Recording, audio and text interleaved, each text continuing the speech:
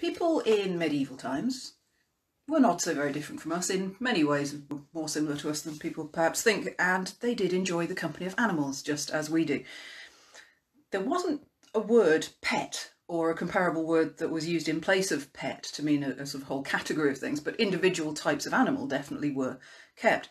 Pet doesn't arrive in English until the 16th century, and it's peculiar because we're not quite sure where it came from, and it can initially, or possibly even slightly before it means the animal kind, can mean an indulged child. So the indulged child is a pet, and then from there the animal is a pet. It definitely comes from the north, but whether it's from a sort of Scots word for small or whether it's actually from a similar word in Gaelic is unknown. If it is from Gaelic, that's really unusual. Very few words come to us from the Gaelic at that kind of date, but clearly there's a concept there which there really should be a word for. So we have to borrow it from somewhere else, obviously.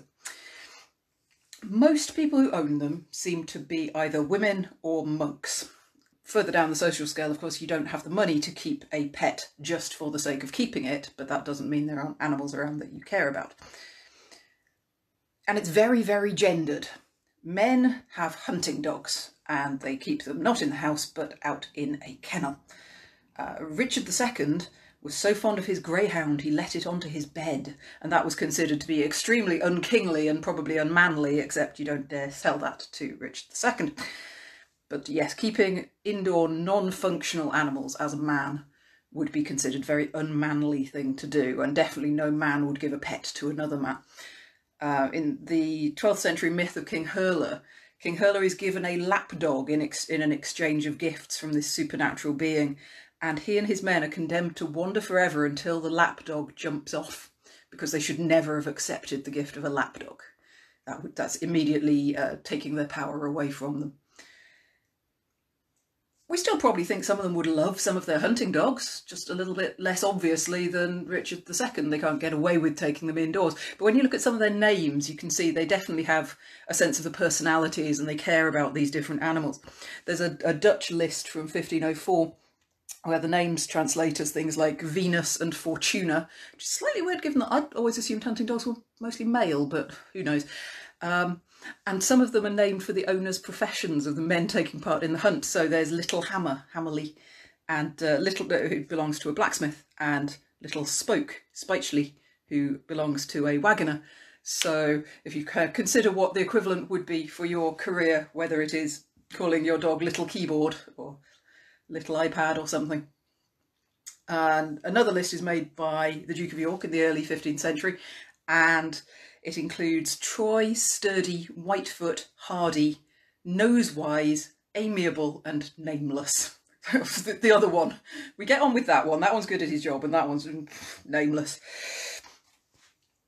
Rich women, on the other hand, might well keep a small dog. It's really popular, and it turns up quite often on noble ladies' personal seals to distinguish it from the seal of their husband. They'd have the seal and then a little dog added to it. And these are actually more valuable than the hunting dogs in many cases. In Scandinavian law codes, the fine for killing one of these little lapdogs was twice that of killing a good hunting dog, provided it had never bitten anyone. Because obviously for your lapdog, you want something with a very calm temperament. Breed-wise, obviously the breeds aren't quite the same necessarily, but the Papillon seems to date back to that time with the big floppy ears, and the Maltese, which was known as a Melitaean, and is a small ball of white fluff, basically. And then there are also small versions of the hunting dogs, which have sort of long curly brown hair. But the commonest one is this Melitaean, which is a Maltese little white fluffy thing that fits quite nicely on your lap, about yay big. Anne Boleyn, Henry VIII's Anne Boleyn, had a dog which she called Percoy. This is a mangling of the French pourquoi, because it was so inquisitive, always sticking its nose into everything, so it's called Why, which I think is brilliant. When it died, she loved it so much nobody dared tell her. They actually preferred to tell Henry, and then Henry had to tell her, because no one wanted to be the person to give her that particular bit of bad news, bless. In literature, they turn up a lot, often as a love token from a man to a woman. If the man's going away, he will leave a lapdog behind for her to keep her company while he's gone. Tristan gives one to Isolde, which has a magical bell on its collar to banish sadness. And I think there is a sense there that having a dog around is good for the mental health. You know, it's good against loneliness. Although in the images, he also sort of represents Tristan himself. In the images, generally speaking, Isolde is seen clutching the dog like this. They are seen as having mentally beneficial effects and also physical effects. There are medical texts which suggest that you should clasp a small dog to your stomach to help against stomach pains, which of course is a small furry hot water bottle, isn't it? So for some stomach pains, actually that might well help relax, and little nice warming lapdog. They should be on the NHS, right? We know that sometimes they get brought into church to be used as foot warmers or lap warmers. Imagine a whole row of very rich ladies with their little dogs keeping their feet warm. And these would live indoors.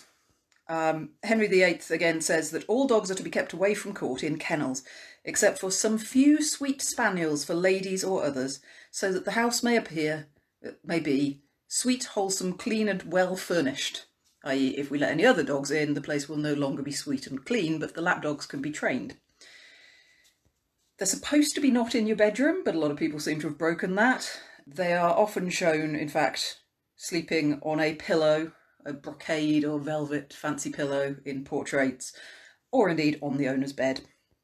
And quite often also in the portraits they have little velvet collars with sort of silver and gold bells. If you're the kind of person who could afford one of these dogs, you're also one of the people who can accessorise your dog. It's like the modern handbag dog, you know. Portraits show them sitting with their mistress, sometimes higher than all of the other women, showing that it's, you know, the lady prefers her little dog to all of her friends. Sometimes they're seen sitting when somebody wants a picture of herself at prayer to go in a book of hours. The dog will either be seen sitting in a little posture as if it's praying as well, or it will be deliberately shown sort of chasing a ball to show the dangers of worldly distraction. And when they died, some of them were given their own little monument, marble sculptures. And sometimes when the owner died, the animal would be also memorialised in sculpture at their feet. It's a convention of the art form to have a dog at the feet, but we know that sometimes they do refer to individual dogs because sometimes the name of the dog is written next to them. So there's one called Beau, I think, and there's one called Jack, which are written by the dog that is clearly not just symbolic. Within the house, they don't seem to have been fed dog food as such. They were fed on whatever scraps and indulgent treats people had for them, unlike the hunting dogs, of course, who have a very different meat-heavy food regime, and then they're starved and then they're, you know, glutted. But it seems they were often fed bread quite a lot, which is not particularly good for them. Black bread, which is from bran, and porridge. Some moralists rail against this. They say that the dog should not be given milk and white bread while there are poor people starving that could be eating that milk and white bread. But that does also just tell us that that's considered perfectly normal as dog food, which may explain something that the 13th century scholar Albertus Magnus says, which is that rich ladies' dogs almost always die of constipation. Poor things. There's a 14th century instruction manual that has the example of a woman who overfed her dogs while neglecting the poor. Again, this is bad. And because of this, 2 small black demon dogs appear at her deathbed and lick her lips so that when she dies, her mouth has gone completely black. Don't know what illness causes that, but obviously it's a very dramatic way of figuring out why that's happened. A lot of dogs, if they're not with these noble ladies, they're usually in abbeys. High-ranked nuns, it seems, quite often keep a dog or two. The high-ranked nuns, after all, are used to getting their way, and most of them are upper-class ladies, so they're from households where they would have known pet dogs when they were young. The prioress in the Canterbury Tales, it said, "Of small hounds had she, which she fed with roasted flesh or milk and wastel bread," which is really good quality bread apparently, but sore weep she if any of them were dead, or if a man smote it with a yard smartly. She doesn't like it if people beat them up, how strange. And all was conscience and tender heart. Of course, there's a worry that these could be distracting in a religious context, and that does sometimes seem to have been the case. In the 16th century Hollandshire Chronicle, dogs are accused of being instruments of folly to play and dally withal, in trifling away the treasure of time to withdraw women's minds from the more commendable exercises. Sounds fine to me. There you go. Lady Audley entered a convent. She was boarding in it rather than becoming a nun, and said, inasmuch that when she comes to church there follow her 12 dogs, who make a great uproar in church, hindering the nuns in their psalmody, and the nuns thereby are terrified. But these ladies are also often keeping dogs themselves, but obviously their dogs are perfectly well behaved and not a problem at all. William Greenfield, the Archbishop of York, said in the early 14th century that bringing little dogs into the choir in divine services would impede the service and hinder the devotion of the nuns. So this is clearly a worry. Some people tried to ban them completely. And indeed all pets, all other animals. The Ancren Rule, which is a guide for ancresses particularly, says, unless need compels you, dear sisters, and your director advises it, you must not keep any animal except a cat. And the cat, of course, would be kept as a mouser at that point. And you're not supposed to build up the same bond with a cat. And we know that some abbesses, when inspection came, when a representative of the archbishop came or something like that, they would hide the dogs so that they couldn't be told to get rid of them, and sent away and then whistled back when the bishop was gone. Because otherwise you'd end up with a situation like the poor prioress of Flixton in 1520, who was told to get rid of all of her dogs within the month except for her favourite one. It's like choosing between your children, isn't it? She's only allowed to keep one of her dogs, and that was probably thought to be a compromise, but still very harsh. Harder to say whether how poorer people's relationship with their dogs worked. We know quite a lot of them would have kept dogs. It's just they would have kept them for more practical working reasons. Whether sheepdogs, messenger dogs, you could train a dog, put a letter in its collar and train it to go to a particular place. That was doable. There were water drawing dogs who worked at wells. Tinkers' dogs would carry the tinkers' buckets around from place to place. Turnspit dogs, dogs that you kept primarily for defence, and more besides. So having a dog wasn't that uncommon. It's just there's very, very little evidence about how most people felt about those dogs. But knowing dogs and knowing people, it's hard to believe there wasn't at least a certain amount of tickling behind the ears going on when nobody was watching, because you would, wouldn't you? Cats are much more seen primarily as a practical thing to keep around the place, as mousers and ratters. There are instances in which they have a completely different set of associations. They're associated with the devil and with witchcraft, but clearly that's not the only thing going on. Another thing to note, until the mid-14th century, pretty much all the cats in this country were mackerel, grey mottled mackerel cats. The tabby was introduced in the mid-14th century and was initially very expensive because it was a fancy new kind of cat. We rarely see names that they've been given, and it's quite often generic. There seems to be a trend in this country that all cats are called Gib or Gilbert. That's a sort of standard Mog name. There's a cat in Burley Abbey who is called Mite, as in tiny. It's a mite of a thing. In the Irish text you get several cat names, and I won't attempt to pronounce the original Irish and mangle it horribly, but the translations come out as Little Meow, Little Paws, Little Flame, and Nettle Grey, which are all good names for cats, I think. And of course, if we go back a little bit further, we take our medieval back into the early medieval, we meet the wonderful Panguban, who is a Irish cat in the 9th century.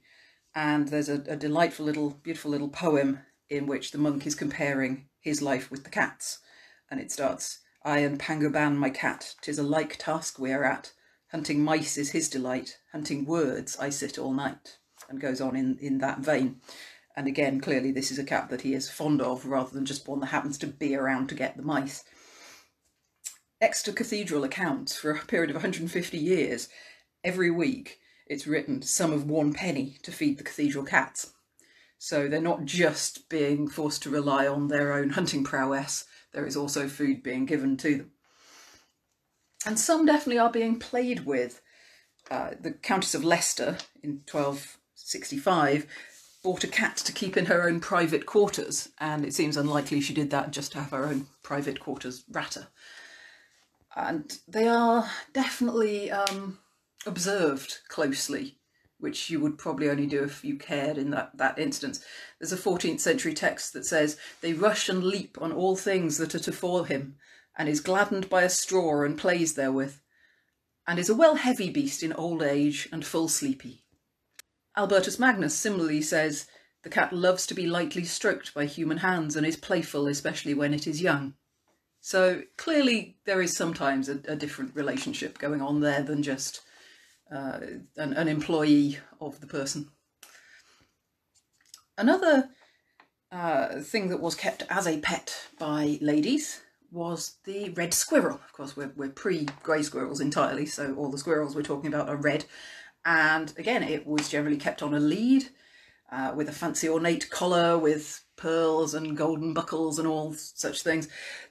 We know about it partly from different marginal images in manuscripts, and they're very often shown chained to a little kennel or to a pole, or in one case, rather cleverly, there's a pole with a little kennel on top, and the chain is attached to a ring that goes up and down, so that he can forage here, and then he can go up the pole and then onto the thing, but no further than that. In the Luttrell Psalter, there's one, a lady with a pet squirrel with a collar with a bell. Apparently they can be quite friendly and quite tameable if you get them when they're young, although they do still have sharp claws. Many of them will still bite if they're annoyed. They hate being on their own, which must sometimes have been an issue. And because they want to keep their own cage nice and clean, they will deliberately poo out the bars. Which, you can't blame them. They don't want to poo inside their own cage. But not necessarily the most convenient thing if you're keeping one in a very sumptuous living room or bedroom. Another weird indoor pet of the time is the monkey. These seem to usually be either some sort of African long-tailed monkey or sometimes a Barbary ape. Seem to be more common in continental Europe than here, but you do occasionally get them coming through. Hughes of St Victor says that even clerics, particularly clerics, keep them around the house. Even though the ape is a most vile, filthy and detestable animal, the clerics like to keep it in their house and to display it in their windows so as to impress the passing rabble with the glory of their possessions. They would dress them in little coats, for instance.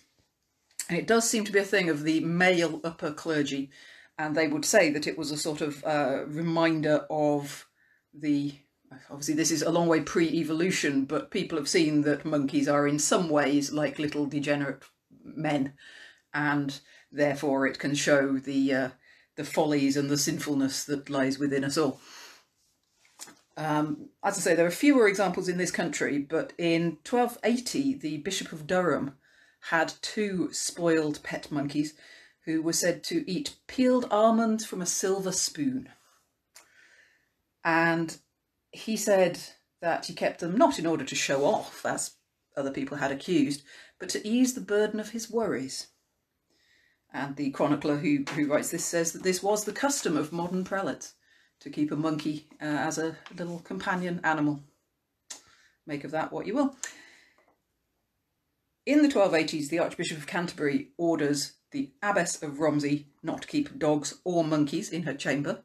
Clearly that's an important addition to the thing. About 100 years later, the new Abbess of Romsey at that point also gets in trouble. So Romsey does seem to have a pattern of pet keeping. And in this case, it's the Bishop of Winchester who writes, "Some of the nuns of your house bring with them into church birds, rabbits, hounds, and such like frivolous things." And he gives them all a punishment of 3 Sundays of bread and water.